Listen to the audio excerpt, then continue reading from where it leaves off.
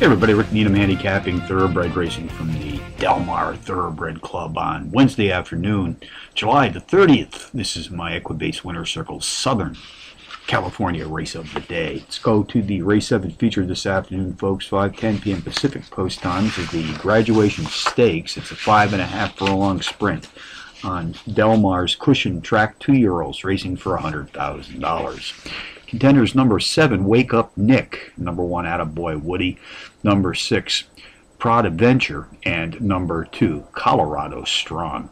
Number 7, Wake Up Nick is undefeated in a 2-race career to date, winning both in power run fashion.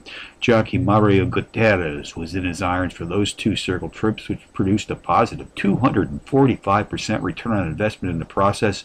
Back today for ride number 3, gunning for a hat-trick win.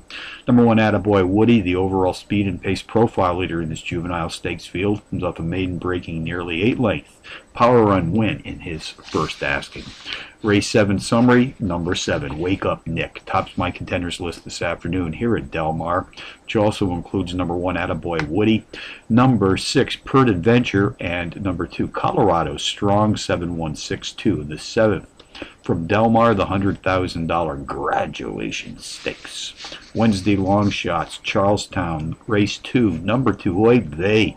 10-to-1 bomb takes a big class drop of some 19 Trackmaster units. Speed figures sprinting at or about tonight's distance of 4.5 furlongs on the dirt, which are comparable to the favorite, number 1, Miss Joan Marie. Mountaineer Park, race number 3, the 4-to-1 shot. Number 8, Maker Reigns, has better speed sprinting at 7 furlongs on the turf than the favorite, number 5, Sneaking Through. So from Del Mar on a Wednesday, as we open up the racing week here in Southern California, Rick Needham for the Equibase Winter Circle, reminding you as always to please bet with your head, not over.